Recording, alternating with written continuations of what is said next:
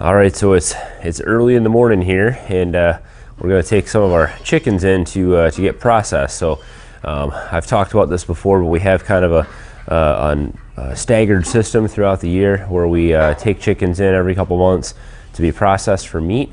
So it gives them some time to lay some eggs for us, usually about a month or two of egg laying, gets them nice and bulky and fat, and then we take them in and get them processed.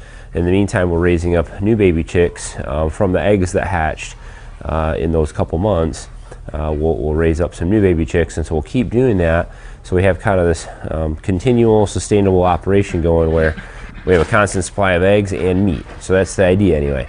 And so I've separated out the chickens. I put them into a little stall here. They have to have no food for like 16 hours or so before you take them in to get processed. Now, we don't process any of our own chickens here right now, especially in the winter time.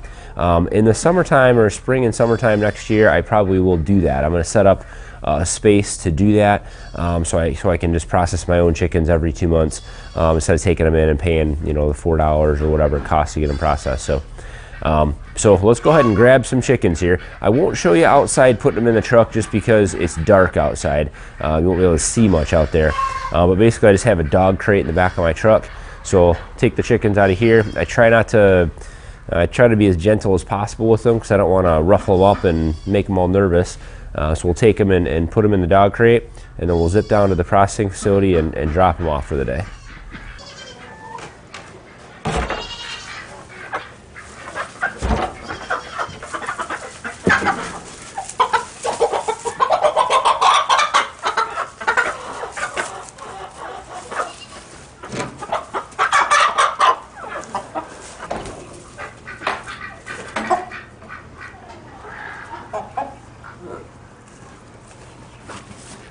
He's mean.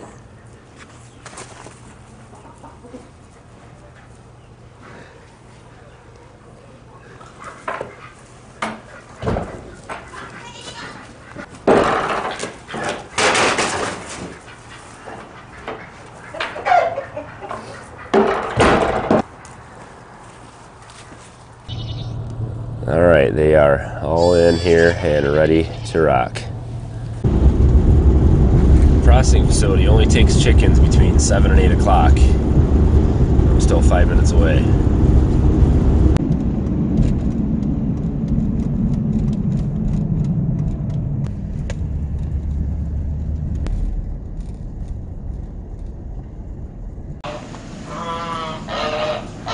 Oh, we got lots of chickens coming in today. Let's see how these guys did.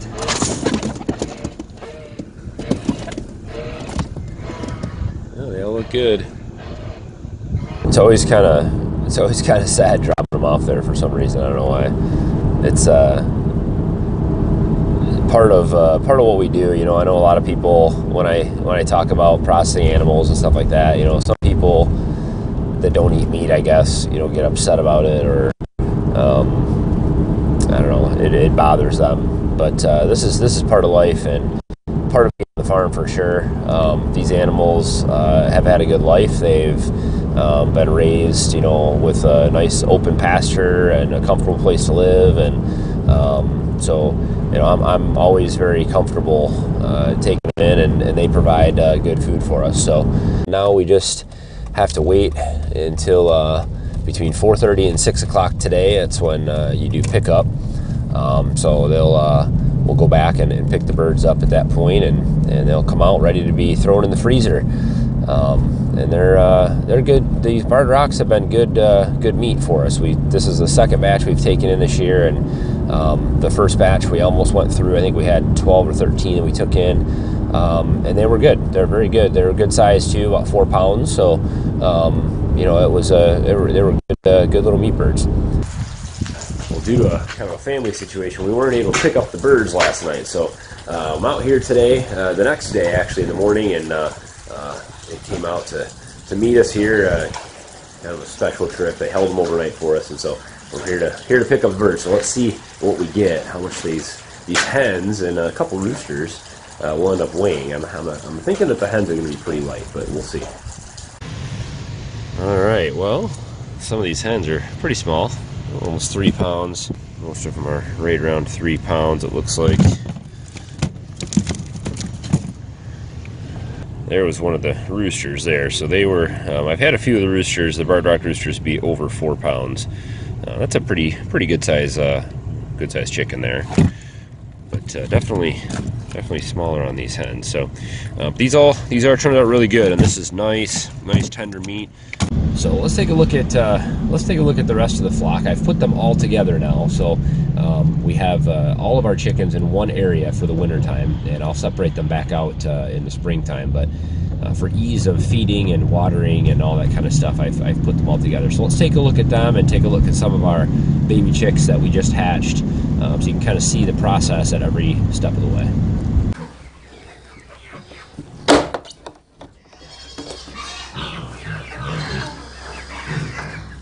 So this is the main flock, and you'll see several different size birds in here. These guys here, these barred rocks right in front of us, these are all the chicks. Actually, these are the ones that we got from McMurray Hatchery online. Did a video on these guys, and then we got the exotic, which I think is a Americana. It looks like it might end up being a rooster. I don't know, it's pretty big. All the chickens in here that are not barred rocks were given to us. Several families have moved or have been in situations where they couldn't have the chickens, and so they gave them to us to have. So some of them are older, and I probably won't take them in to get processed. They'll die of natural age. But this is where they all hang out. We've got a couple roosters in here. This is Johnny. This is one of the ones that was out in our breeding coop. So he's kind of the father of most all of these barred rocks that are in here that we have hatched ourselves. And then there are a few other roosters. There's this little guy. I think it's a New Hampshire. He was given to us. And then there's a Rhode Island red rooster running around here somewhere, probably outside. The only ones that we want to have here are the barred rocks. They're the ones that we really like the best, and the ones that we'll continue to use for this kind of dual purpose breeding. They're very docile. You can see one of the Rhode Islands over there picking on everybody. The barred rocks are very friendly. They don't really pick on the other chickens. There's not a lot of fighting and problems and things like that. So we really do like these guys. A couple of them have gotten into some bad habits of laying here. I'll have to correct. I've got a couple eggs on the floor here I've been finding every day, so I have to use some of my tricks to get them to lay in the nesting boxes. But the nesting boxes that we built have been working really well, and plenty of nesting boxes in here for probably 60 or 70 chickens. And the automatic feeder's been working pretty good as well, so I've been happy with that. So this is where we'll be keeping all of our chickens throughout the winter time. They'll all stay in here. That way it'll be easier for me to feed and water them all together. And then we'll separate out pick the best barred rocks, maybe 10 of them, to go with Johnny, our rooster, and and then there'll be the breeding coop. So right now, any eggs that we hatch out are going to be any combination of Americanas, barred rocks, Isa Browns, Buff Orpingtons, Rhode Island Reds, and most of them will be mixed with a Rhode Island Red or a barred rock rooster. So that's basically what we're getting right now, and we're fine with any of those mixes. They're all going to be mainly for meat anyway, and those are all good kind of dual purpose breeds.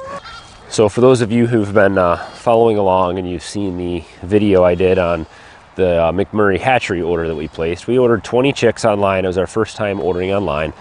Any baby chicks, we've hatched out all of our own or bought them from local places in the past. And I had kind of a bad experience. Box came torn open. There were missing chicks that had fallen out during delivery, and it's kind of a bad deal. We weren't real happy with it. And I did a video about that, and overwhelmingly people commented on that video saying that it was not McMurray Hatchery's fault. I can't believe you talked bad about them. Some people said, I'm unsubscribing. There are people who are all upset. And I get it. I get it. The post office was at fault for that shipping problem. But I will say this: if you haven't watched the video, I'll put a link to it up here in the card system. But when you're a business and you are shipping a product to somebody, For instance, we shipped maple syrup to people this year. It was our first year doing this.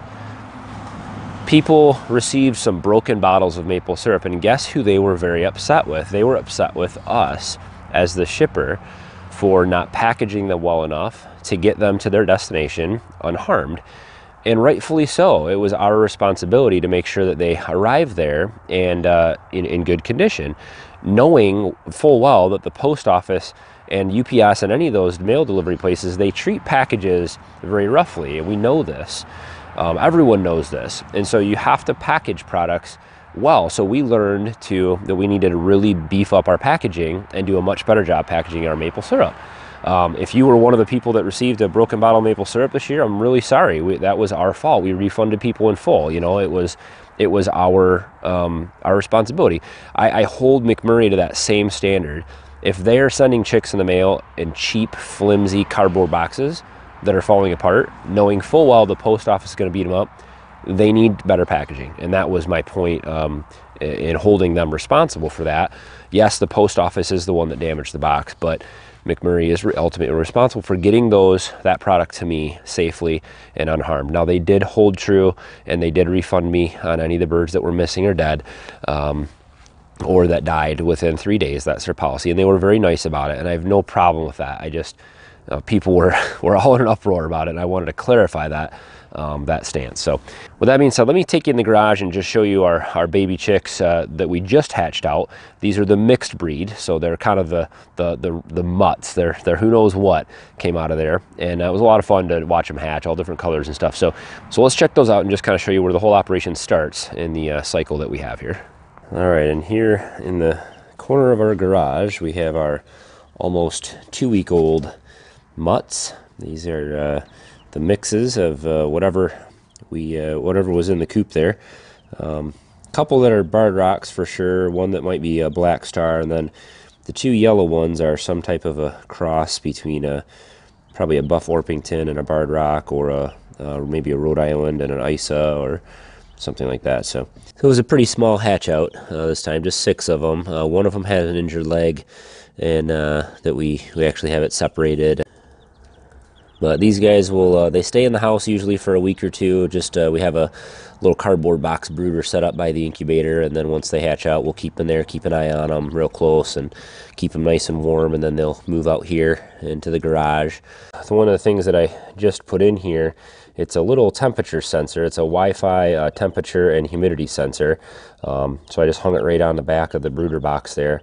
And this works through an app and over the wireless network, and so it'll tell me the temperature in here. I can check it anytime, and it'll also alert me if the temperature drops below like 70 or 65 degrees or something like that, so I'll know if the heat lamp bulb burns out. What happens sometimes, these bulbs will burn out if it's, you know, it could be 25 degrees outside. It'll get real cold in here, and these guys won't make it. So that thing should work real good at notifying me, and I'll put a link in the description to those, but I'll do another video on that. I'm gonna put those in the greenhouse, and we'll do a whole thing on those Wi-Fi sensors. They're pretty neat.